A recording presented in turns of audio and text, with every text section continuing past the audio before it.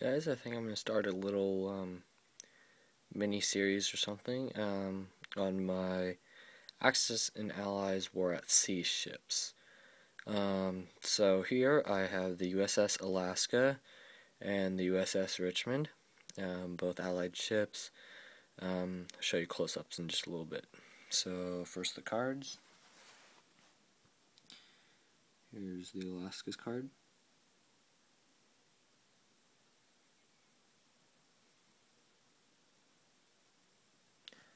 It's 28 points.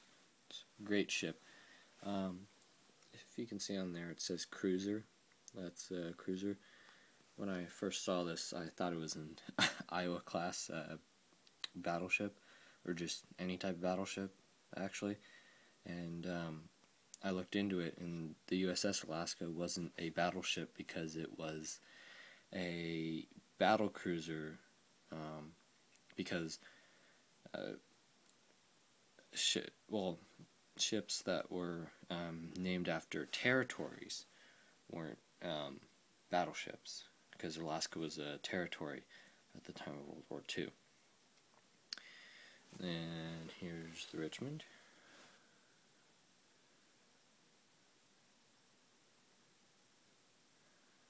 It's a fairly good ship.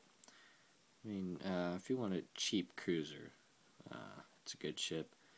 But if you're looking for something powerful with a lot of firepower, this probably isn't for you.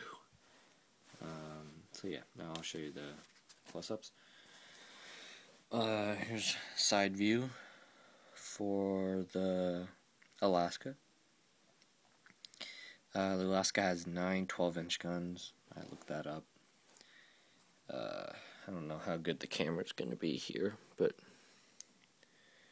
starting at the back, you have the 3 12-inch guns back there. Then you have a lot of secondary armaments here. You have 2 planes. I think they're Kingfishers. The main tower, and then 2 more guns up front. So yeah, that's the Alaska. And it's a rare cruiser. I'll show you the Richmond. There's a side view for the Richmond. Richmond doesn't look very heavily armed, but you know, its card at 0, it's 5. So I'll show you closer.